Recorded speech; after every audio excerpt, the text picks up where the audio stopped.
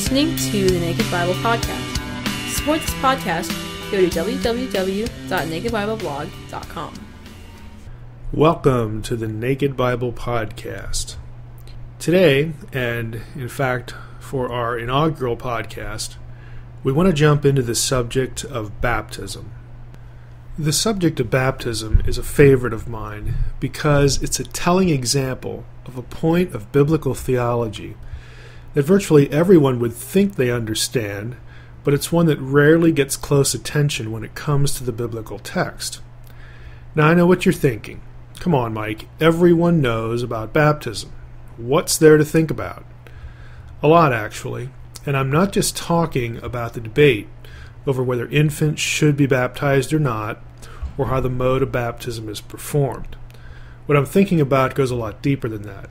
Christian traditions rarely examine the theological dilemmas that their own positions on baptism cause by creating tension with other points of doctrine. Now, you may not believe that, but I think you will after we're through.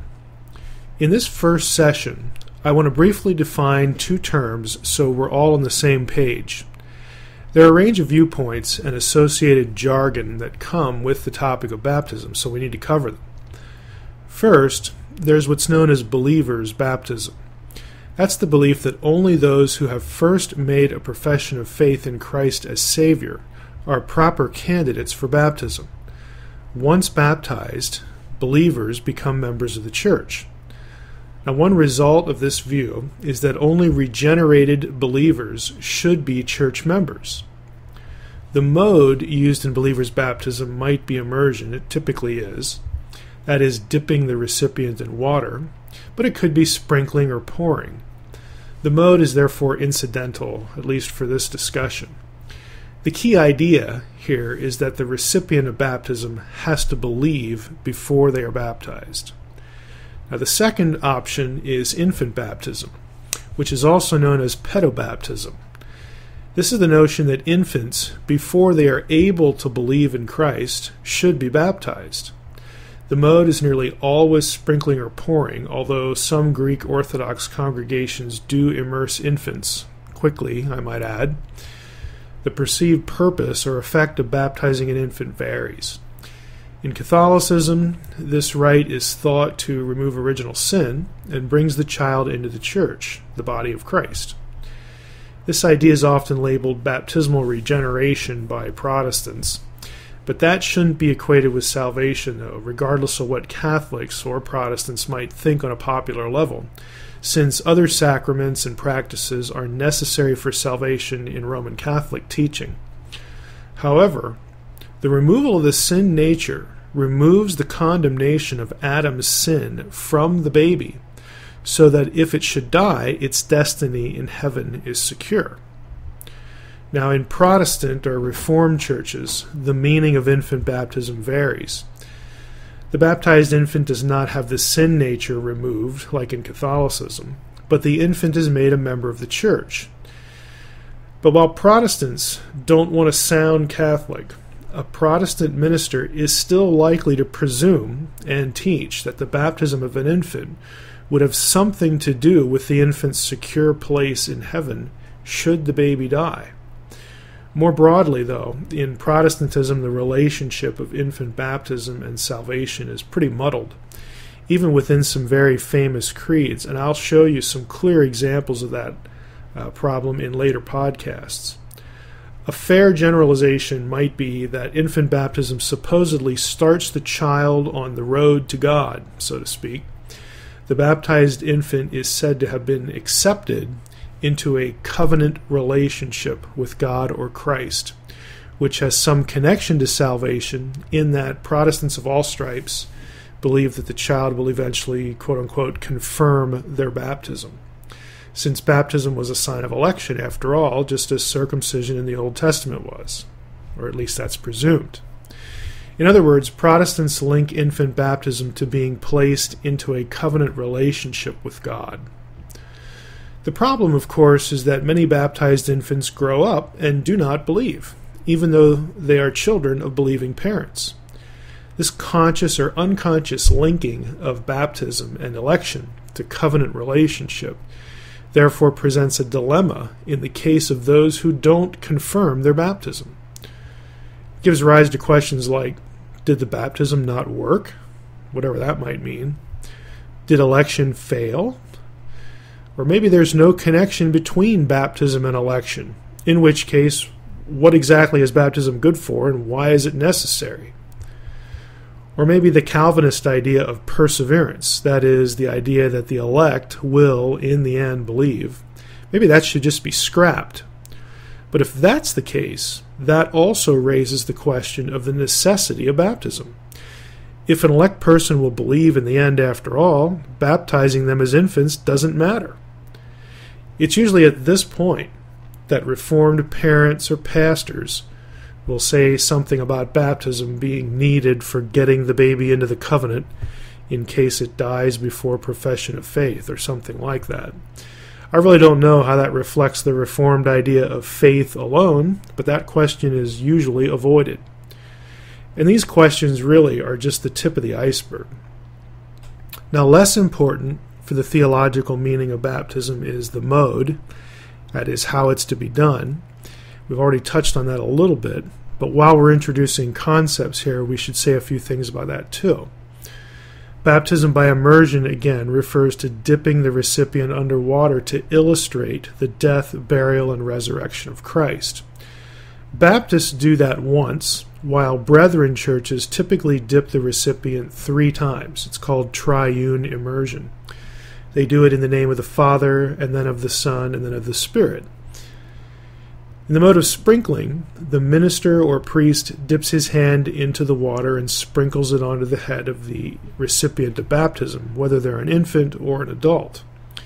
And pouring would be just what it sounds like. The recipient gets a lot wetter than he would if he or she was only sprinkled. I think it's time for a challenge in our thinking about baptism. Let's start with this problem or this issue. Where in the world do various denominations get these ideas? While they would all say the Bible, that can't be coherent since there's so much divergence. In reality, these ideas come about on the basis of certain presuppositions brought to various passages, and here's where I get into trouble, sloppy thinking about the results. What I mean by the latter is that people are content to not examine where certain ideas lead, assuming that ideas can be held in theological isolation from other parts of theology. It really never ceases to amaze me how disconnected and incoherent the topic of baptism comes across in sermons, Sunday school teaching, and even theology books. One example will suffice for the time that remains here in this first podcast. In Colossians 2:11 and 12, Paul tells us the following: In Christ also you were circumcised with a circumcision made without hands, by putting off the body of the flesh, by the circumcision of Christ, having been buried with him in baptism, in which you were also raised with him through faith in the powerful working of God, who raised him from the dead. Now, all positions on baptism rightly note that this passage has some connection between baptism and circumcision. Paul doesn't really tell us what that is, but that's okay. He tells us enough that should keep us from bad theology, but unfortunately it hasn't. Now, what I mean by that is that there's a connection between baptism and circumcision. Okay. If there is a connection, then it seems reasonable to think that what we say about the meaning of one ought to be consistent with the meaning of the other. Sounds simple enough, but it's rarely followed. Now, insisting on this consistency between the two items Paul links eliminates common ideas like baptism erasing the sin nature, or baptism having something to do with the forgiveness of sin, or that baptism guarantees anyone's eventual faith, since circumcision did none of those things, according to the Old Testament. The Old Testament is filled with episodes, even on a national scale, of Jews who were circumcised falling into apostasy. Their circumcision had no necessary connection to being believers. And when circumcision was first commanded of Abraham back in Genesis 17, all his servants had to be circumcised too, whether they believed in Abraham's God or not. They weren't even asked. And if circumcision, and therefore baptism, has nothing to do with the forgiveness of sin or faith, it can't be used as a basis for things like believing infants who die are in heaven because of their baptism.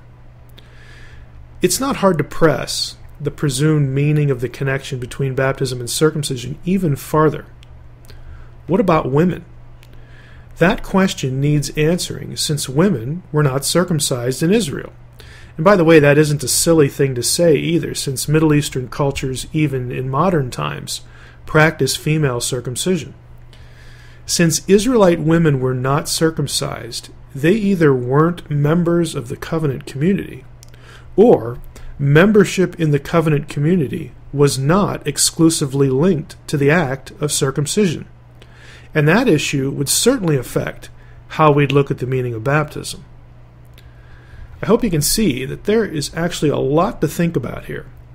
In the podcasts that follow, I'll be giving you answers to these and other questions that are rooted in the text of Scripture, not in a theological tradition.